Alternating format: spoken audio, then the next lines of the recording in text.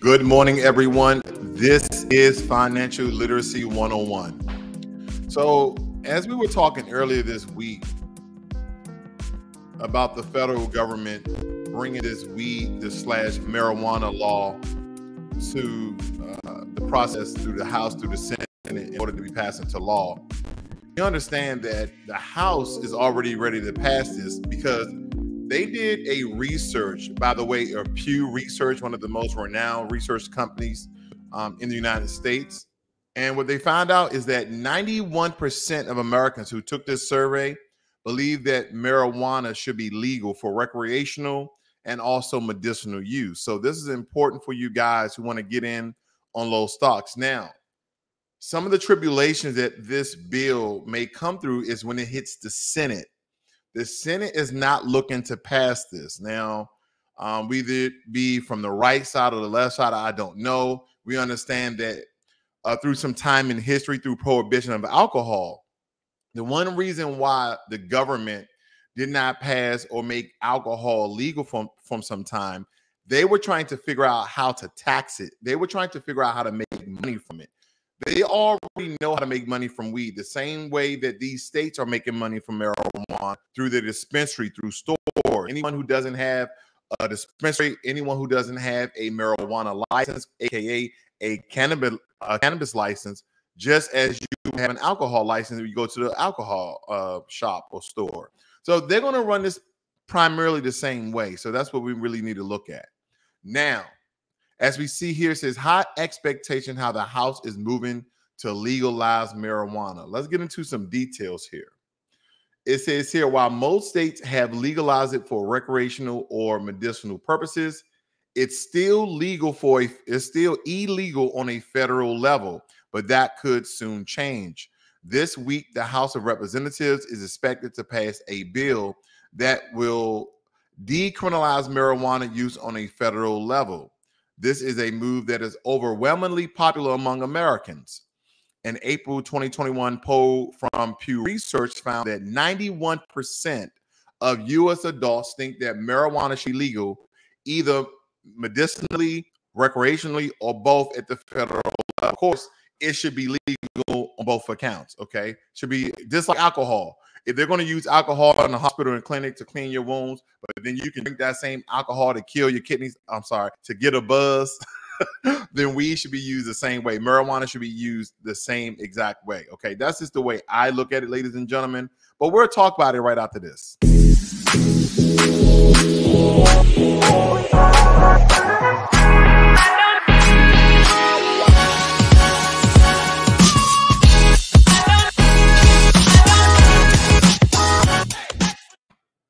All right, so marijuana legalization bill expected to pass the House face roadblocks in the Senate, okay? That's your senators of your states that may block this, whether it be Republican or Democrat. I truly don't know, but let's look at some of the details here because I know a lot of you, just like myself early on, when Tilray first came out, I was one of the huge investors, and I got out right before Tilray dropped. It says, weed stocks on the move this morning. Although the stock is up 30% over the last month, they're talking about Tilray in particular here. A lot of movement in the space among other weed stocks as well. Now, as you look to my right over here, ladies and gentlemen, you will see that MJ, the current stock that I'm talking about, that is the stock ticker, that is the stock symbol. It also known as ETFMG Alternative Harvest ETF, and that's up pretty good this week so far because we're still waiting for this to essentially get passed through the House. And we're going to look at some other legislation and how the process actually moves so you guys understand. These are one of the major investments, whether you deal with marijuana products or not, that you can get into, okay? Because I would like to believe during the stock market, during prohibition time of alcohol, that those people who invested that alcohol would be passed because they understood how the government was going to tax it. They made buku tons of money. Basically, they made millions of dollars off investments prior to it being passed into law. Now, the downside to this is if it's not passed into law and you hold these stocks too long, you could lose a lot because what's going to happen, as they know there's going to be passed through the House, everyone's going to start to invest, meaning that the stock is going to be pumped. But some of the worries here is that the Senate is not going to pass it, okay? And we're going to go through how they systematically take these things to law and pass it, and then we can see where some of the hiccups may be, some of the roadblocks, the pain points, etc. Okay? Now, moving right along here, I'm also going to show you some of the stocks that's involved with this particular one here. As we're looking at this one, family, in the past year, it's been down almost 50%. Okay, but in the past month, it's been up almost 20%. Okay, the past week, it's been up 9.5%. And in the pre-market today, it's looking like around 2% that it's currently up. Okay, and for you guys who are not familiar with MJ tracks a market cap weighted index of global firms engaged in the legal cultivation, production, marketing, or distribution of cannabis, cannabinoids, or tobacco products. The listed name for MJ is the ETFMG Alternative Harvest ETF. This the inception date was back in 2015.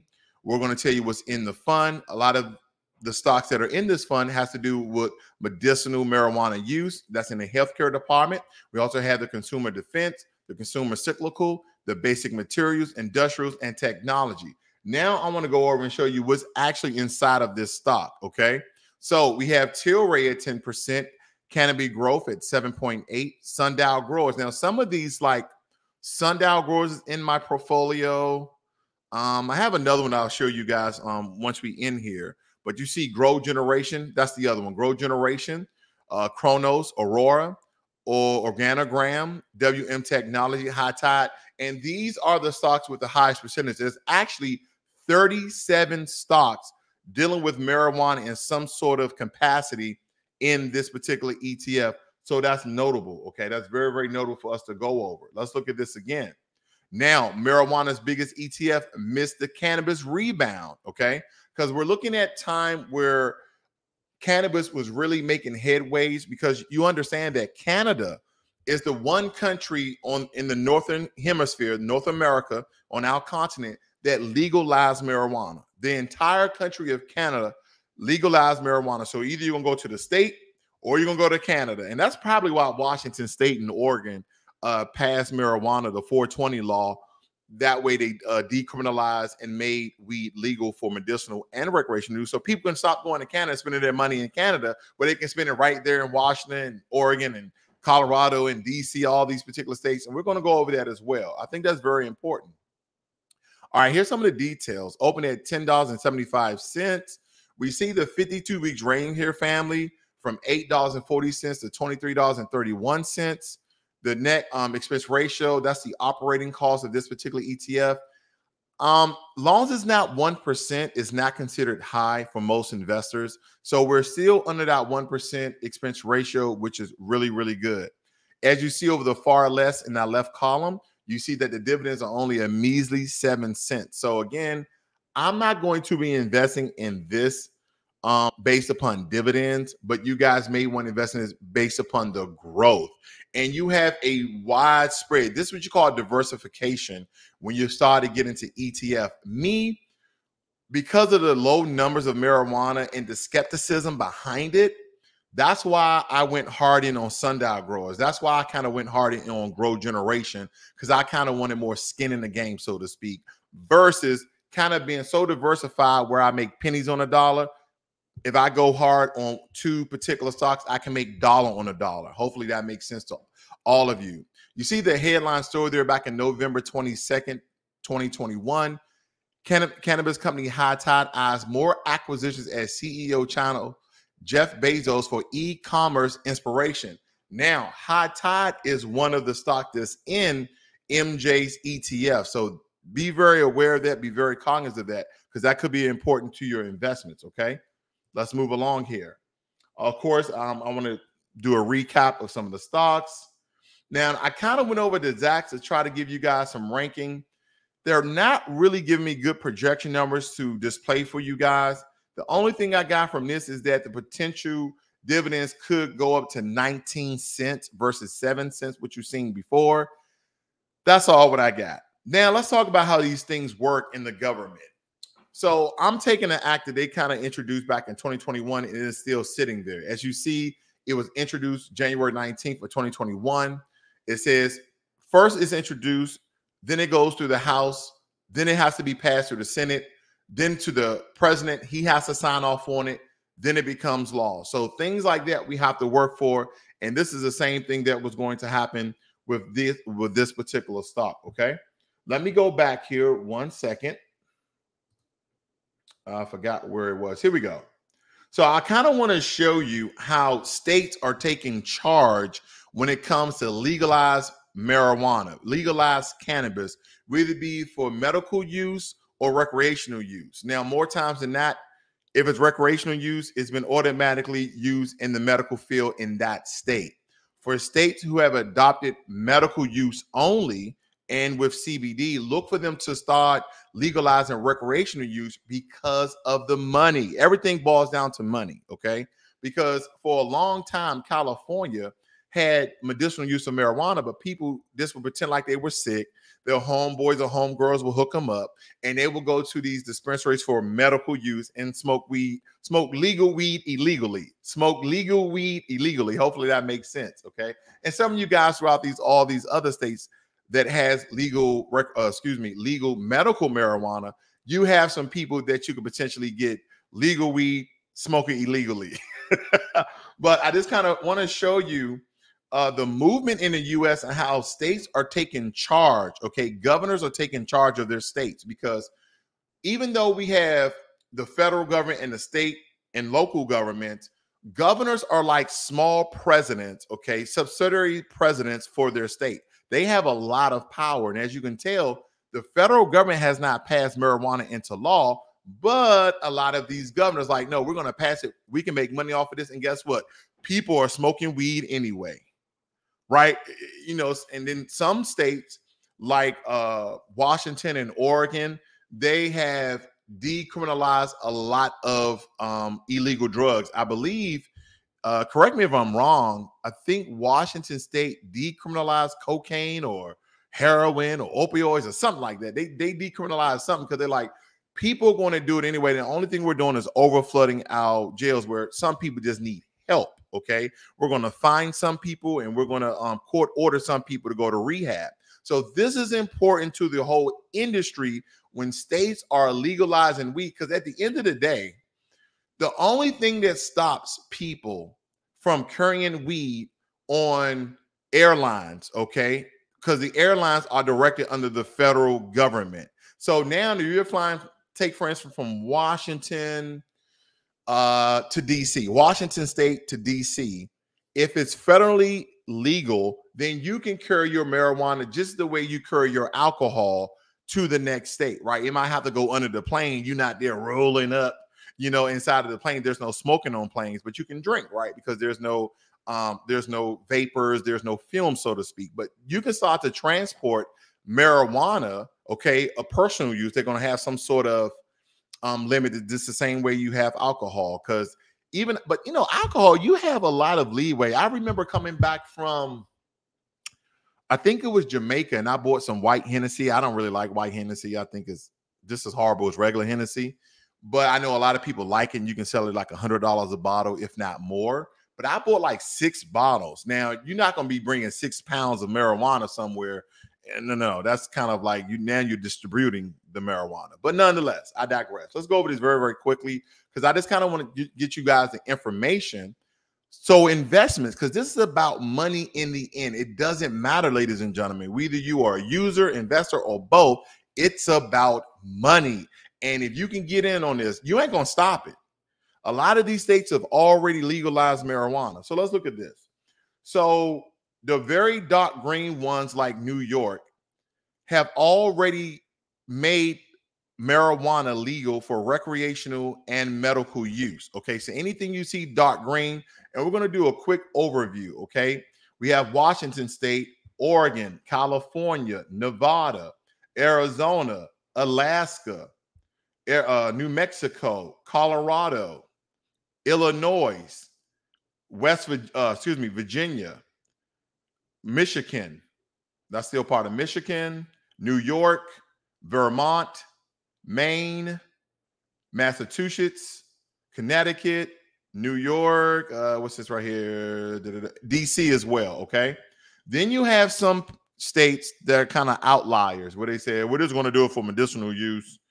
We know that it helps medical, so we don't want people just smoking marijuana. For medical use, you have North Dakota, South Dakota, Minnesota, Utah, Oklahoma, Missouri, Arkansas, Louisiana, Mississippi, Alabama, Florida. We got West Virginia, Ohio, Pennsylvania, New Hampshire, Rhode Island. So look for these states to now, in the next year or two, to make the medicinal, recreational, and medical use. Just look for it, because this is a huge industry that you see all these states that are neighboring states that have legalized marijuana. Guess what you're going to do? You're going to go to, so if you live in North Dakota, you can go right next door to Montana and buy your legal weed. And of course, they're going to tell you, hey, man, if you're going to cross the border, they're watching out for you guys. But some of you guys may stay over there and smoke it, or you might just put it under your car engine. I don't know. Right. And put it back into Montana. But nonetheless, people are going to smoke it. OK, then you have the most two notorious states in the United States of America. They say, you know what? Marijuana is not legal on any account. It is illegal, period, for medical and recreational. And you have states like Idaho, which, I mean, I've been to Idaho. I wouldn't want to live there. And Nebraska, yuck. Now, for you guys who live in Nebraska and Idaho, you might love your states, but I've been there, done that. I wouldn't want to live there. Last but not least, you have CBD and low THC. Now, I walked into a smoke shop in Texas. And what I realized is that these smoke shops in Texas are utilizing a very gray area, because when you go in there, they have weed. They say, hey, no, we have a certain limit in Texas where it has low THC where you can actually smoke. I said, wait a minute, it's not CBD. Like, no, it actually has THC. So look for states like Texas, Wyoming, Kansas, Iowa, Wisconsin, Indiana, Kentucky, Tennessee, North Carolina, South Carolina, and Georgia to at least start making marijuana of higher THC levels for medical use, right? That's kind of where it goes. They go, we're just going to do CBD and low THC. No, let's make it medical. Let's make it recreational as well. Or they may come out very boldly and say, we're going to use it for medical and recreational. Nonetheless, ladies and gentlemen, I think it's important for you guys to actually invest in stocks like this. So let's go back. We're looking at MJ, also known as the ETFMG Alternative Harvest. And now the market is live. You see that it's slightly down 0.5%. Let me go to my portfolio. I want to show you guys my portfolio. I see some people in the room. We got Thurby Swag. What you mean? What is the website? What website you're referring to? All right. So let's look at my past week here. My past week, I'm not doing too bad. Some of mine's, I've been all over the place with my investments here. I'm only up 2,500. Okay, let's look at here. I'm going to look at some of my marijuana-based stocks, okay? Now, I'm going to go to Grow Generation. Now, I've been losing a lot on Grow Generation, but this is what I call investor stubbornness, okay? Investor, you know how when writers and musicians and entertainers, they say they have writer's block? I have investor's block. On Grow Generation, I'm really waiting to recoup some of my money back. I have roughly around 45 shares. My average cost is around $29. And you see right here that I am down $851 at a negative 65%. And now marijuana stocks are taking off. I'm still waiting to get my damn money back, okay? So I'm going to hold what I got now. The problem with this is there's no way I'm going to sell these stocks because I'm already down almost $1,000. The best bet for me is to wait it out. Wait till medicinal and recreational stocks become very legalized. And last but not least, all of these stocks that I'm showing you, unfortunately, okay, these stocks are in, most of these are in Canada. Now, this particular one is in Colorado. Now, let me go back. I'm going to show you Sundial Growers, okay, which is another huge one in my portfolio. I keep buying shares on, and I'm doing pretty good on this one. I'm doing pretty damn good on this one, okay? So we see Sundown Growers is around 75 cents per share. Okay. I'm just going to show you in the past week here. In the past week, it's been up 22.5%. You know why? Because the bill is going through the House and it's already looking like it's going to pass. The only roadblocks we're looking is through the Senate. Hopefully, we can get some lobbyists to pass this bill. And again, the only reason why I'm saying I want this bill to be passed is from the financial aspect, from the investor standpoint. Okay, I want to make some money and I want to recoup some of my money. Okay. Now, I bought these shares around 73 cents. That's the average because I continue to buy them. They're around 1% of my portfolio, and I'm up only around $63, but I'm at 20%. I tell you, the money is in the percentages. So what that tells me is I should invest a lot more money in Sundial Growers because even before this bill was going to go be introduced to the House, it was still doing very, very well. Okay. But my market value is only $375. Okay. Let's look at this a little bit. I bought some options here, and you can see this one's in Calgary, Alberta, which is Canada. So most of these stocks are from Canada. Okay. Exception with the previous one I showed you. Okay. I'm going to look at maybe one more stock here in my portfolio. Let me see. I thought I had one more. Give me a second here. Maybe I didn't. I thought I had one more. But there is one stock that is very expensive, but I believe all of you guys should invest. This is just my point of view, my opinion, that I believe you guys can really make some money in this stock right here. Okay, I know you guys might have heard of this stock. It's called Triple Q. Okay, Triple Q, and you're looking at the stock price. I know, but don't forget, with the new platforms I'm investing, you can just invest $5. And I'm going to show you, I've been investing over time. I only have about a share and a half, and I'm up around $18 at 3.46. Now, I'm going to come down. I'm going to show you the timeline of how the stock has been doing. The past year has been up 17%. The past 3 months, it's been down. The past month, it's been up. But this stock over 5-year period, give me a second here. Over the 5-year period, has been up 184%. These is kind of one of those stocks you consistently invest 25, 30 bucks every month, and you will start to see your money. Now, anytime you see a projected timeline, a trajectory of a stock over the course of 5 years like this, it's really not deep analysis. Let me just get that straight. It's not really deep analysis. It's not really insight to a great forecast. But what it shows you is very plainly, it shows you consistency. It shows you that this stock over the course of time continues to go up. Now, we talk about what's the major components of the stock. We're looking at technology, consumer cyclical, communication services, consumer defense, utilities, financial services, etc. Then some of the stocks that are held in here are some of the stocks that you guys are familiar with, like Apple, Microsoft, Amazon, Tesla, NVIDIA, Alphabet, which is Google, Meta Platforms, which is Facebook, Broadcom, and Costco's. Everybody likes Costco's or Sam's Club. So there you have it, ladies and gentlemen. Hopefully you guys will learn some good information here on Financial Literacy 101. Please give this video a thumbs up, share it on your social media so everyone gets the information, because I know there's a lot of people out there that say, I'm just looking for stocks that I can get in a low price point and they propel up. Now and again, today is Wednesday. It's supposed to be this week where they introduce this bill. The House is going to vote on it, and then we'll find out. So today is hump day. It's Wednesday.